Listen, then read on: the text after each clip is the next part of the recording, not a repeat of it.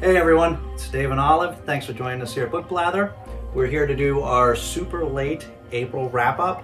We did a book review last week, but there was a few other books we read during the month that we wanted to talk about, so better late than never. So, we'll jump into it. The first book that we read in the month of April is Sour Candy by Kealan Patrick Burke. Now, if you watch this channel already, you know Kealan Patrick Burke is one of my new favorite writers. I discovered him months back reading Blanky, which I thought was a phenomenal book. I feel like I'm always talking about that book. I'm like in love with that book. I thought it was really great on multiple levels.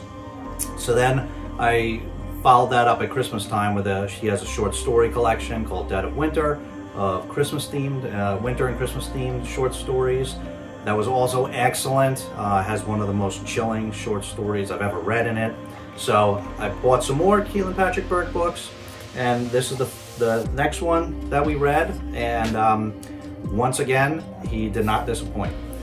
This book, I'll read you just the first line in the very beginning. 4 months to the day he first encountered the boy at Walmart, the last of Phil Pendleton's teeth fell out. So, this book was really cool. What this book was about was Phil Pendleton. He's out at Walmart talking to his girlfriend on the phone, and while he's there, he encounters a little boy with his mother, and the boy is completely misbehaving, just screaming like a banshee in the middle of the store, and everybody's watching, and his mother has just, you know, dead eyes, just staring out into space, and, you know, then just shoves a bunch of candy in her mouth. And nobody really wants to get involved, and Phil makes the mistake, even though that's not normally him, he makes the mistake of just very slightly getting involved, and that's the end. The boy becomes attached to him, and basically becomes his kid for the rest of the story. And can't really say too much more than that. I thought this book was a lot like Blanky in that it did kind of two parallel types of horror along the way. There was your traditional scary stuff, and then there was also like the horror of what happens to Phil Pendleton and his life. And so I thought it was very much like Blanky in that way, and that's part of what I think makes Kealan Patrick Burke such a good writer, is he does multiple things with the story. He also had some scenes. Again, it's just short, so I'm not going to say much about it, but he has some scenes where you see what the boy is connected with that were like super creepy. Like I felt like I was watching one of those scenes in a movie where you get like the shivers when you watch it. The imagery he created with those, just suddenly created in those instances, was pretty chilling. So yeah, loved this story just like the other couple, and I would definitely recommend reading this one. What? What? Do we have sour candy? Yeah, we have sour candy. What? You want to see it? Right here. Sour Patch Kids. What? You want to try it? I don't think you would like the sour candy. All right. I mean, you could try it, I guess. Didn't even open these yet.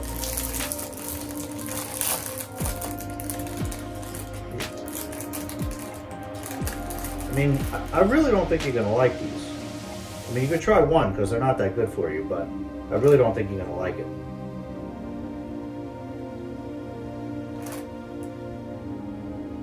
You sure you want to try it? What? All right. What do you think? You like those? Okay, so the next book that we read was The Tent, also by Kealan Patrick Burke.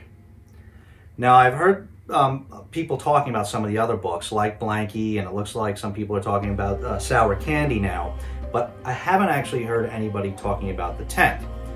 And I actually liked The Tent even better than Sour Candy. This was another short one, but this was really cool story.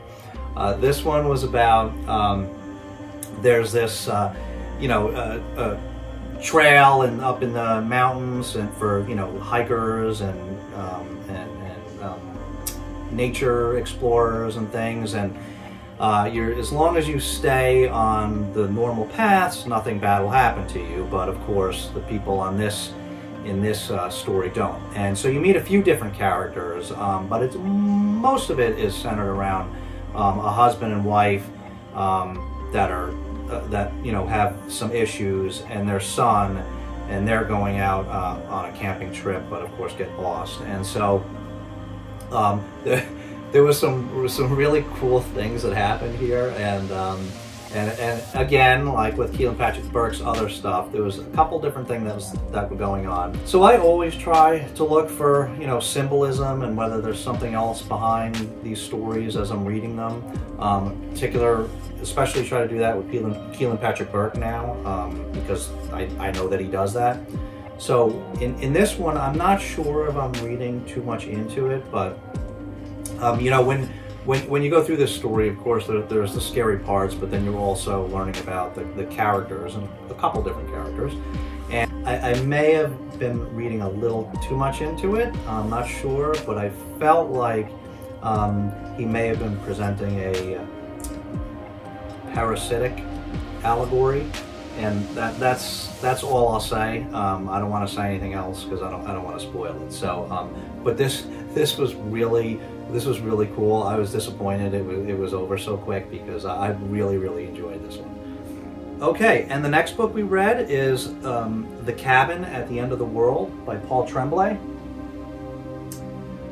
This I had read months back. I had read A Head Full of Ghosts by Paul Tremblay, and I loved it. I thought it was a really good story. It was kind of addictive, little mystery, and he also did like some really cool things with perspective, and so I really thought that was a phenomenal book. So I definitely wanted to try more of his stuff, and so I tried this one. This was good. This wasn't quite as good as A Head Full of Ghosts, but this was really good.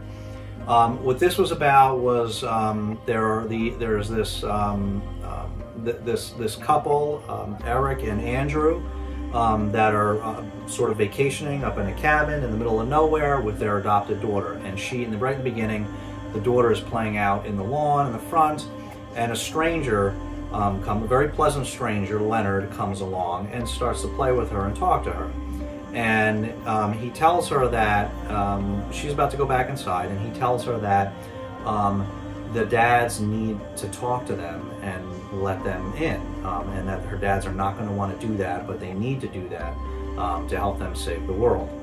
And so, sure enough, there's Leonard is followed by a group of people, and the daughter, Wen, goes inside, and this group of people tries to get access to the cabin, and so then it goes from there. And it's a real thrill ride. It's very addictive. You definitely want to keep going. I was talking to another booktuber, Gio over at codeinesnaps, a little bit about this book before I read it, and he had said he didn't discourage me from reading it, but he had said he just really didn't like the ending.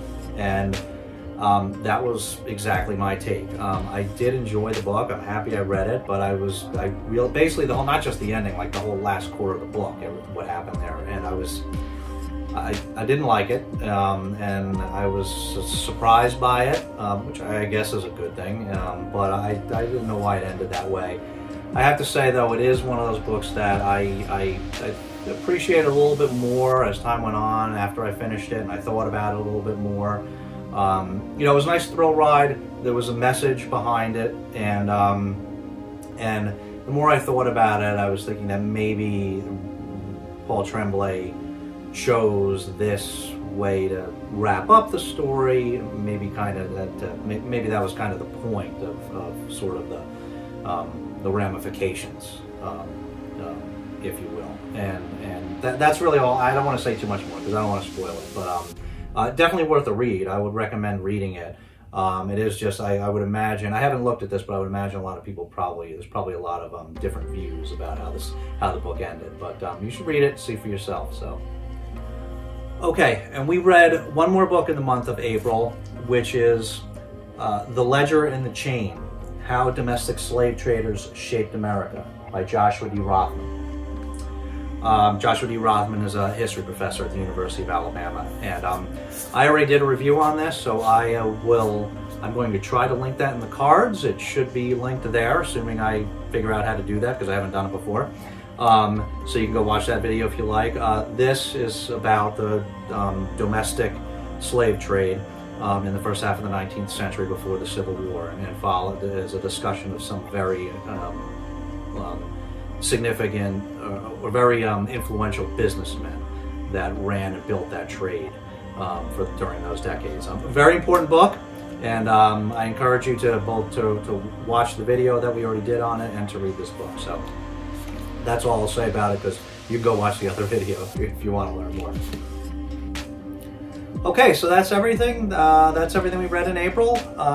We'll be following up with a couple of videos soon. We're going to be doing the video for the Read Every Issue Challenge, and we'll also be doing another book review soon. So stay tuned for those.